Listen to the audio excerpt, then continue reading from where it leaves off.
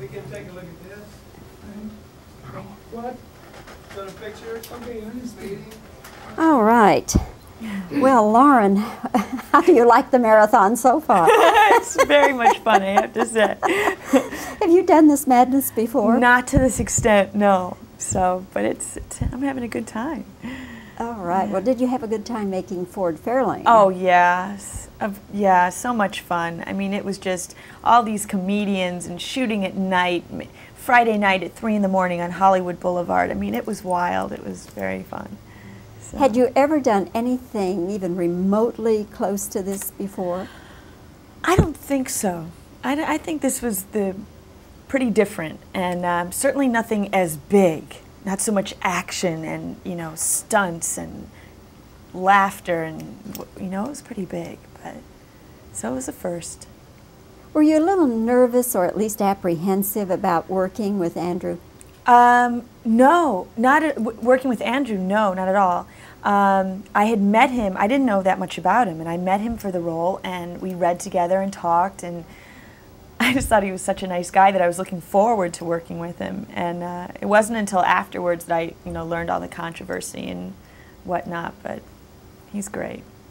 What do you think about, so many women now have the perception that, you know, he's a woman basher and all that kind of thing.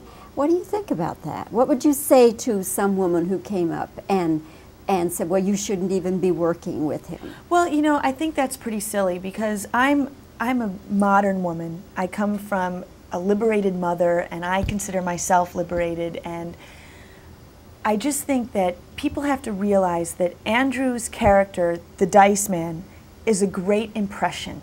Just like Ford Fairlane is another facet, you know, that's another act that he does. And you have to understand that, and also to realize that he pokes as much fun at himself as at anybody else. And it's shock comedy. You kind of laugh despite yourself. And also, people forget, I saw him at a huge arena in New Jersey, the Brendan Byrne Arena, with 18,000 other people.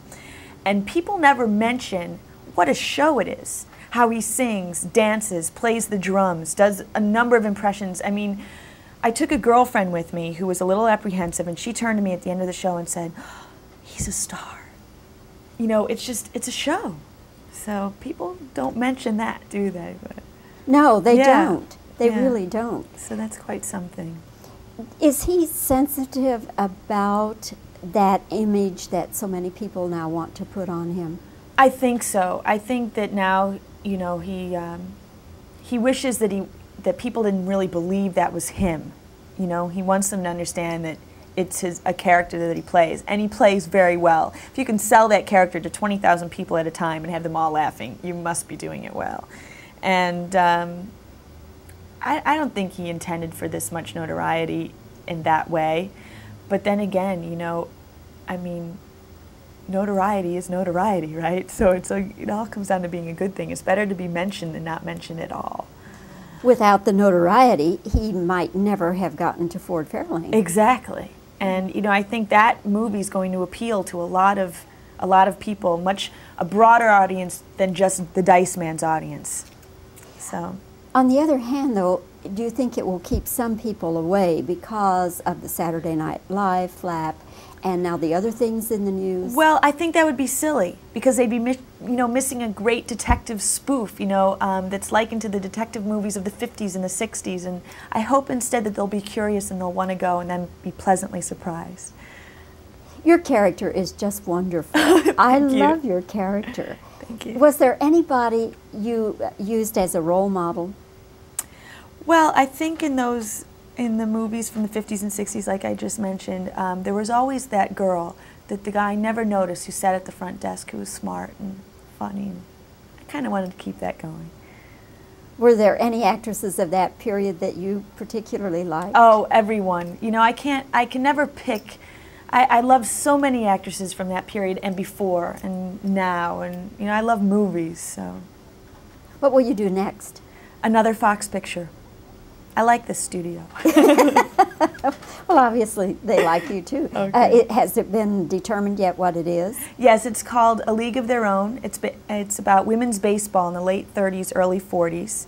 When the men went off to war in the Midwest, they hired women to fill the stands and be the players. And it's a Penny Marshall film, and I'm very excited about it. Oh, working with Penny Marshall. Yes. Well, Lauren, it's been fun talking with you. Thank you. Good luck to you and to Ford Fairlane. Thank you so much. Thanks That was a lot. nice. Thank you. Thank you. Yeah, I'm pretty excited. Oh, working with Penny, that Yeah. should be great. Yeah, everything's wonderful. So. What? Got a picture? Okay, I'm just waiting. All right. Well, Lauren, how do you like the marathon so far? It's very much fun, I have to say. Have you done this madness before? Not to this extent, no. So, but I'm having a good time. All right. Well, did you have a good time making Ford Fairlane? Oh, yes.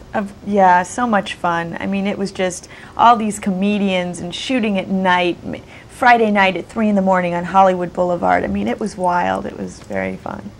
So. Had you ever done anything even remotely close to this before? I don't think so. I think this was pretty different, and certainly nothing as big. Not so much action and, you know, stunts and laughter, and, you know, it was pretty big, but so it was a first. Were you a little nervous or at least apprehensive about working with Andrew? No, working with Andrew, no, not at all. I had met him, I didn't know that much about him, and I met him for the role, and we read together and talked, and I just thought he was such a nice guy that I was looking forward to working with him. And it wasn't until afterwards that I, you know, learned all the controversy and whatnot, but he's great. What do you think about, so many women now have the perception that, you know, he's a woman basher and all that kind of thing.